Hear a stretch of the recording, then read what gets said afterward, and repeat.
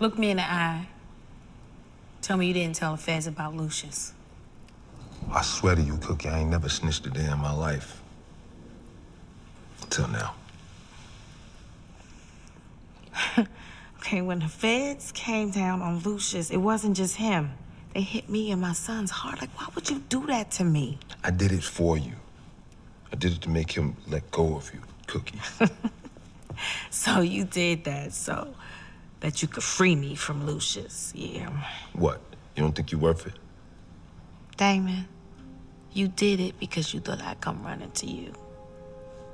I did it to free you from the hold a man has had on you your whole life.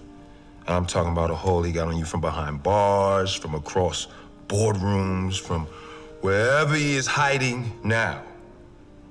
He does not deserve you. If that make me a snitch, so be it. I can live with it. You don't get to tell me who I can and cannot love.